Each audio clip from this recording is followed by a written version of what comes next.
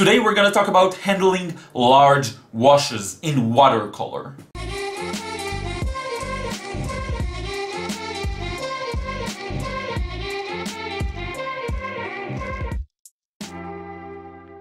What's up friends, Liron here. Thank you for joining me in another video. Today I want to talk to you about handling large washes in watercolor, and this topic turns extremely crucial, especially with watercolor. If you compare it to other painting media such as oils, acrylics, pastels, gouache, with watercolor it has the most sensitivity to how fluid the work is. So if you take your time and a part of the wash dries up, you're in trouble. You'll get funny blossoms, you'll get uneven washes. It's just not gonna look as good as it should or as fluid as it should, okay?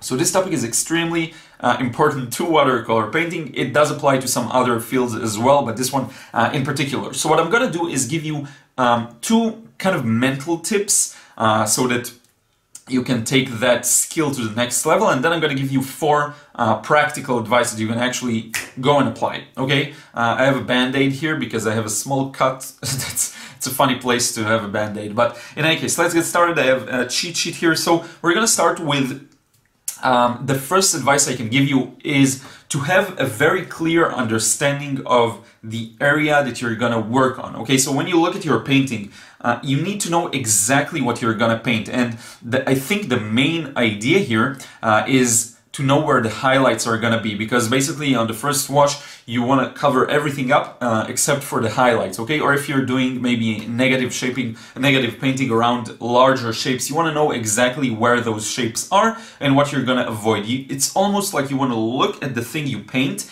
and visualize what it's going to look like when you're going to paint around it, okay? This is really important. So that's the first advice. Now the second advice I want to give you, and this is purely mental as well, is don't sweat the first wash too much, okay?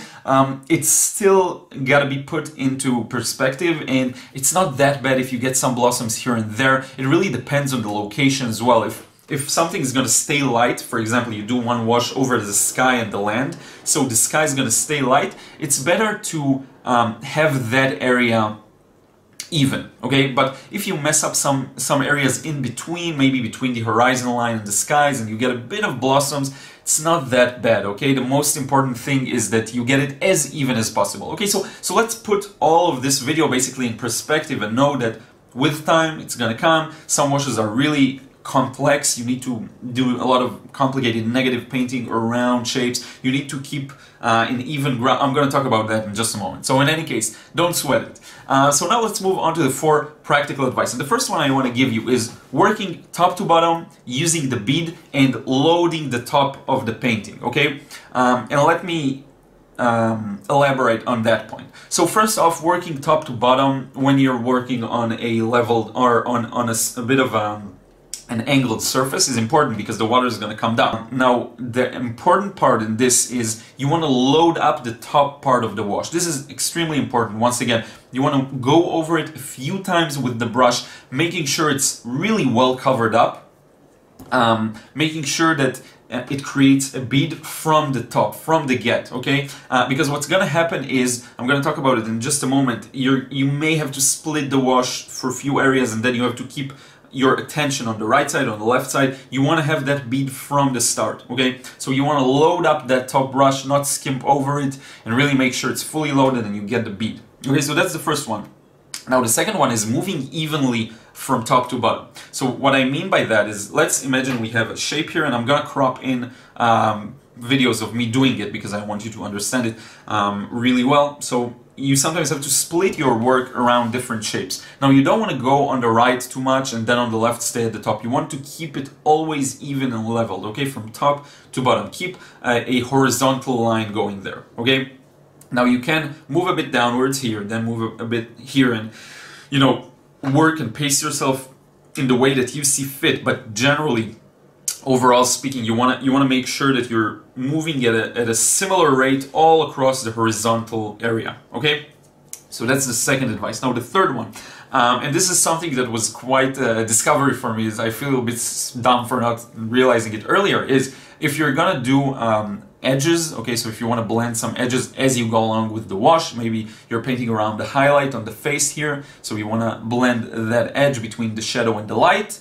if you're going to do something like this, use another brush. Okay, you have one brush that's loaded with your paint, and then you have one brush meant for blending. So you're moving down the wash with one brush, and then you use the other one, you wipe it on the towel, make sure it's dry, and then you blend the edges. And this one is still loaded, because what I used to do, and I got this tip originally from Steve Mitchell from The Mind of Watercolor. He just mentioned it in some video, and I'm like, bam, I should have done that a long time ago. And what would happen is I'll work with one brush, get the wash done, clean it in the water, wipe it on the towel, blend with it, and then I have to reload it again. It wastes so much time, and you don't have that time if you want to work on a large wash, okay? I already did a video on even washes in general, so check it out. I'll put a link somewhere in the description box on the sides, but now I'm referring more to large, complex washes, okay?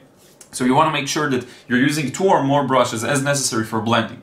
Now the final tip is to make use of wet and wet. So you have the bead, you know exactly where your layer is gonna end. That's cool, you've loaded it enough so you have some time to relax and take a look at what you already filled and use wet on that. Okay, so many times you'll start covering the surface, and then if you want to get something in the very far distance, you're gonna put it in while the wash is still a little wet, and then slowly merge it to where the wash is dry and get a sharper edge, and then you play with lost and found edges, for example. So you want to look around, see where you want to darken things up, or, you know, it really depends on the type of work you do, and if it's a portrait or landscape or whatever it is, you may need to vary the color, but all of that doesn't matter. I just want you to have in mind that while the bead is there, you have the possibility of reworking areas as long as they're still wet, and if you're afraid they're going to dry up quickly, use one of these. It's really cheap and it's really helpful, and I really recommend having something like this handy always. I need to get one for my on-location work. So in any case, this is it. These are the advice. 2 mental, 4 practical. I'm gonna probably put them floating around here somewhere so you can see them all together. I really hope this video was helpful to you. I tried cropping in the recordings of me doing what I'm actually explaining here, just so that to make it clearer. And this is it. Let me know your thoughts in the comment below. I'm really wondering, is this something that you find yourself struggling with? Is it something that's that you find complex, hard to get even washes? I'm really curious to know. I had a lot of trouble with this in the beginning.